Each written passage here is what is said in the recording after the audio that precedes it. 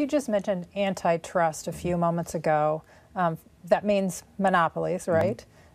If elected, what would you support in Congress to break up so-called monopolies? What industries? So, I mean, this is clear in agriculture. You look at every single sector of agriculture, and there's just a handful of companies that control it. We had the same battle literally 100 years ago. In 1920, the big five were broken up in packers, and they controlled 45% of the market share. Right now in hogs, 4 companies control 70% of the market share. Right now in cattle, 4 companies control 85% of the market share. And as a result, they're pricing our farmers out. And so this pandemic has put a spotlight on this. We have consumers paying the most we ever have for meat.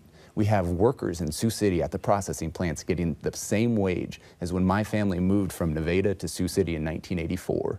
And we have farmers getting squeezed. And so my campaign is trying to build this coalition of consumers, of workers, and of farmers. And it is so clear. You know, every politician loves to talk about, oh, especially here in Iowa, I'm pro-farmer.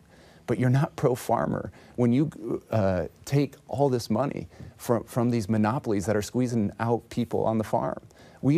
Farmers have the largest debt they've ever had.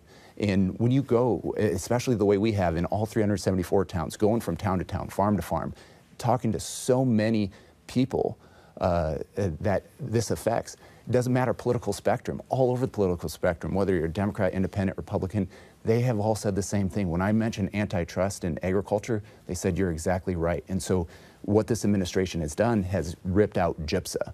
And we need to monitor.